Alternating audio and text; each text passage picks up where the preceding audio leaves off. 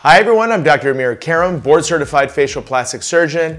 I'm the founder of Karam MD Skin. I specialize in facial rejuvenation, which basically means I help people look as young as they feel. And today we're going to talk about a very common question that comes up all the time, and that is, can I get a facelift and still look like myself? And you say, what? Why would somebody ask that question? You probably know why. Because we look around and we see people that we've known, we see celebrities suddenly come out of a facelift, recovered, and no longer look like themselves anymore. They look different. They look like they've had a facelift. They look altered in some important way. In some ways, they don't even look human anymore, somewhat unnatural. And this creates a lot of anxiety, and it creates a lot of emotional turmoil, because on one hand, we don't like the fact that our face is aging and we no longer look as young as we feel. And we want to do something about it. We want to actively participate in a process that can reverse the aging process and tie our external image with our internal vision of ourselves together. That's the ideal, right? But unfortunately, far too often, we see people that have gone through this and no longer look like this, and that puts in a lot of concern naturally, because I've always said I would take normal natural aging any day of the week over looking like you've had work done or looking unnatural or looking different. And the timeliness of this particular video is just based on the most recent press that has come out on one of our very dear celebrities, Gwen Stefani, who has just undergone some type of facial procedure, and I'm not even going to begin to try to guess exactly what has been done. Just images of her have surfaced, and as these things go, people bring my attention to them and ask me what I think about this or what has been done, or more importantly, see, this is what I'm talking about. And when you look at Gwen Stefani, for example, before, she's a beautiful, beautiful woman, but she definitely looks somehow different in an obvious way. And whether these photos were taken during some type of healing process or whether this is actually her result, again, I'm not going to speculate about that. That's not what this is about. But what it is about is to try to identify why somebody would look different after a plastic surgical procedure, what you can do to keep yourself from being one of those that completely strips your identity and your spirit away and look different as a result of it, and what are the things you should be looking for when selecting a surgeon and selecting a procedure, and try to really understand how you can keep yourself in a position where you can get what you want, which is to look really youthful, like your younger self, the image that you have in your mind's eye, and not take unnecessary risks of coming out of this thing looking different. And I'll tell you why. Not only is it hard for you as an individual to take the fact that your face has been altered and different, but for all of those people around you, husbands, wives, children, friends. The biggest obstacle that people have in general when it comes to deciding to go forward with these type of things is the pushback they get by their immediate support system, their family and friends, because far too often they have seen people look messed up. Now, having said that, in the same crowded restaurant that you walk into and immediately you can pick apart the people who've had a facelift, in that same restaurant, there could be equal number of people who've had a facelift done and completely look natural and normal, and you would never know they've had work done. In fact, that has been the foundation of my entire practice. The whole reason why after nearly 20 years, my practice has such high demand and why we have grown so much is because the outcomes that I produce create a very normal, natural look, and no one looks different as a result of the procedures. And people naturally will flock to that type of a service and want to have that type of an outcome for themselves because it feels safe and they feel secure that that's going to be the change that they're going to get. Just a younger version, a rewind of the aging process. But let's kind of get into it a little bit and start to really understand why those changes happen in a negative way. And then we'll talk about things you can look for. So, big part of the reason why this happens, and it makes perfect sense when you hear it, is that an individual has features, has proportions that are basically consistent with the population norm. And what I mean by that is that our cheeks have a certain height, our jaws have a certain shape, Our eyes have a certain shape. Every aspect of our face has a norm that if you look across the entire global population, it naturally fits within that norm.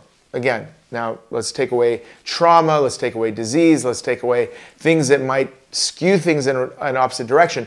The only other thing, the only unnatural thing that can take you away from this population norm, which is what natural is plastic surgery. And what happens is you go in for a procedure in the days when elevated cheekbones and cheek implants were very, very popular.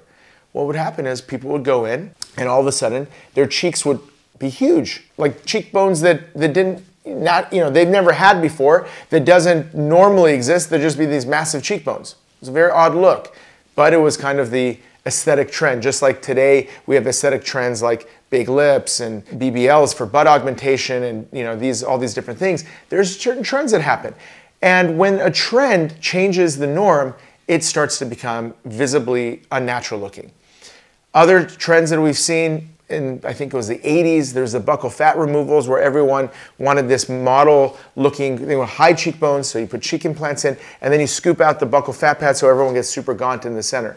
Well, again, maybe once in a while in these sort of outlying faces do you see that type of thing, but generally speaking, you don't. So we create these things surgically, sometimes with an aesthetic purpose. We're trying to create this change. Sometimes these changes happen without any desire to create them, both by the patient, sometimes by the doctor.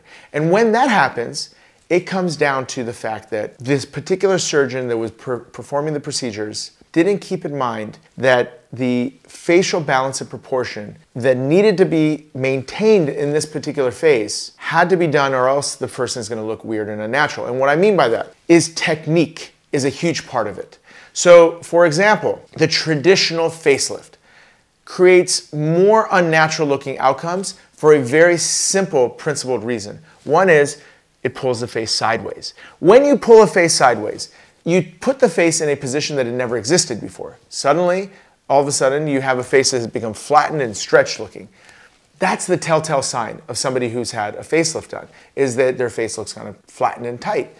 Another scenario happens for a poorly performed procedure. For example, if we understand that the deep fascia of the face is what's aging, and all we do is tighten up the skin around it, which is a very common procedure actually, the fascia underneath ends up looking wavy underneath a tight skin envelope. It almost looks like curtains, across the face, accordion-like changes, and that's a very telltale sign when you're not treating the fascia. So there's a technique aspect, there's a concept aspect, there's also an artistic aspect to it. When a surgeon operates on a face, they have to understand what natural proportions look and feel like. So when they're performing these procedures, you go a little bit too much, even a few millimeters, you're going to create a change that doesn't look right. Sometimes you underdo something in one area and overdo it in another area, then all of a sudden there's a change there. So artistry is an important part of it. So you've got artistry, you've got technique, you have experience. Experience is another very important aspect of it, because obviously the more you do of a procedure, the better and better you're going to get at that procedure, and less likely you are to go down these roads and misadventures. And the way you as a consumer can tell exactly what you're about to get yourself into is simply look at the before and afters. Think about it. What other thing in our surgical world can you visibly see what somebody looks like as a result of the handiwork of a particular surgeon? You have before and afters. Use those before and afters, look at plenty of them to get a sense of the range and consistency of the outcome. Because range and consistency is very important. What I mean by that is, it is not uncommon at all for anyone to hit a home run from time to time, right? But can you hit a home run time and time again without exception? That's where you need to basically look at lots of before and afters to understand that this surgeon is capable of creating that consistent result, and they don't just do great work, sometimes not so great work, other times work that you certainly wouldn't want to be a part of other times, and that's where it happens. So those are the three things that I would say. Again, to reiterate, you want to make sure technique is good, and I'm going to talk about what techniques I think are good philosophically. Also, you want to make sure that the surgeon has experience and that they have artistry. All of that can be categorized as evidence of before and afters, and the experience is obviously years in practice, how many of these procedures the surgeon performs, etc., etc. Now let's talk about specifically technique.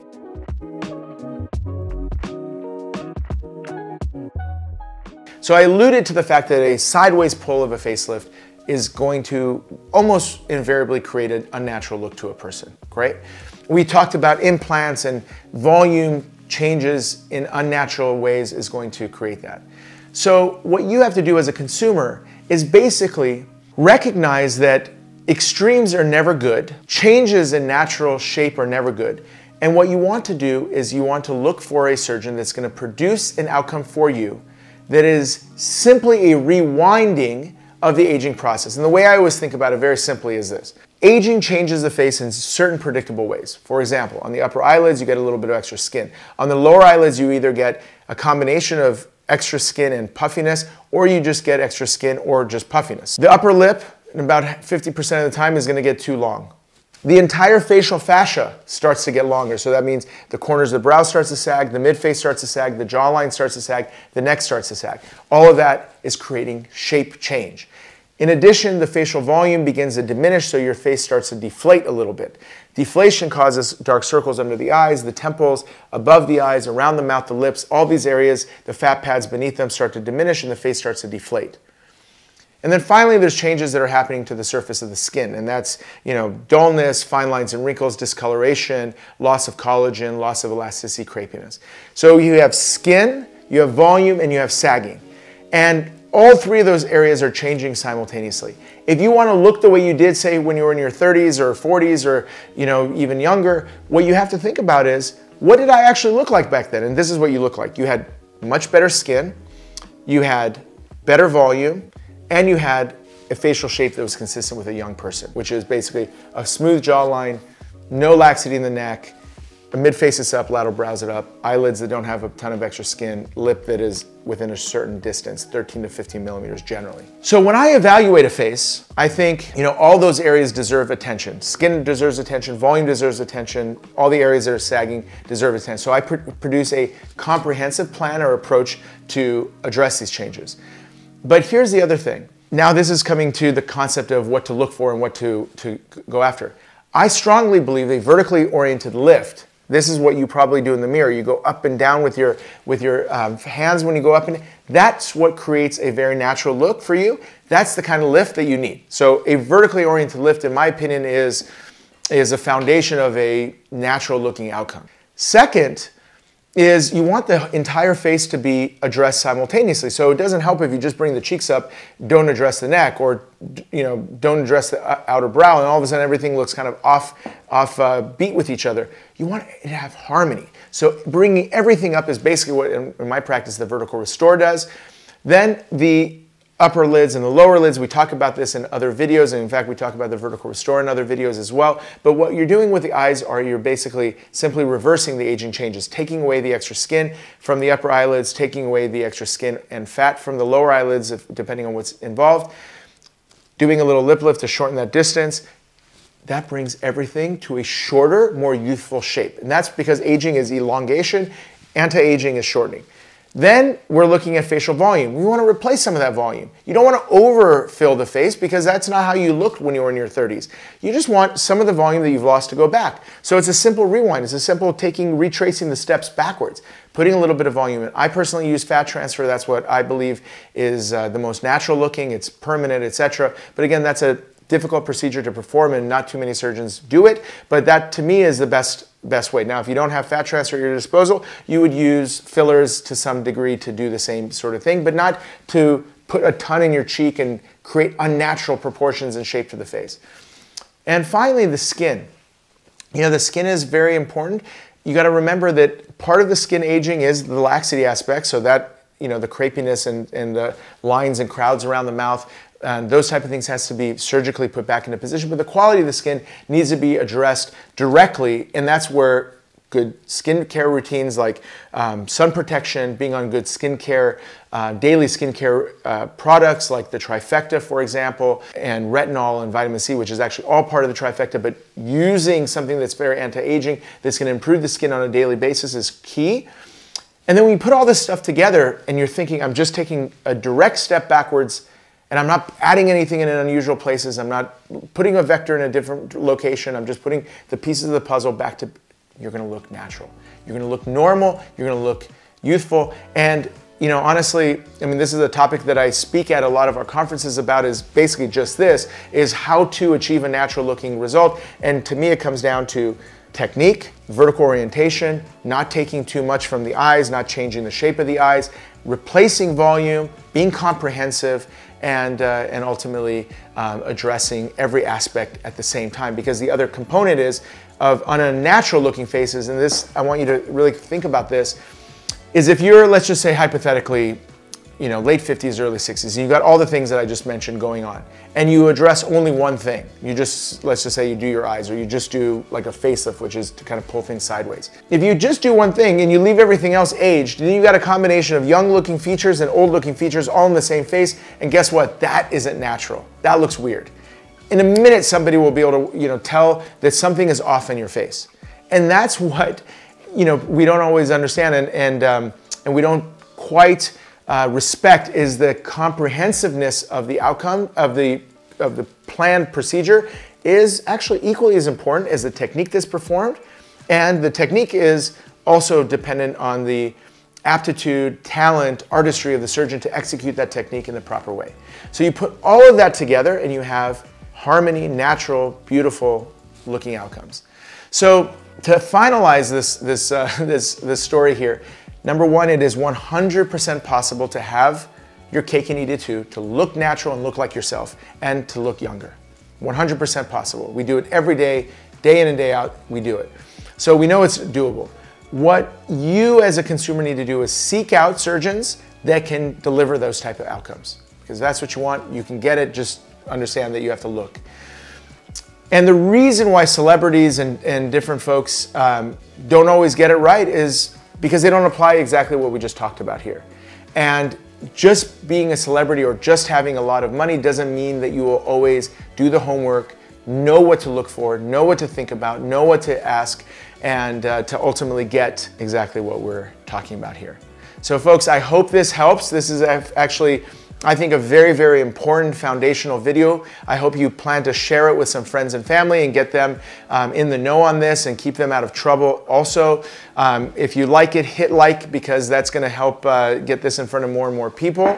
And if you haven't already, subscribe to our channel, because 2 to 3 times a week, you're gonna get stuff like this. And you know, I'm here for you. I wanna get good information out there for you so that you guys can make good decisions, be empowered, and ultimately look as young as you feel. All right, folks, any questions, drop them in the comments below. Until next time, Dr. Amir Karam.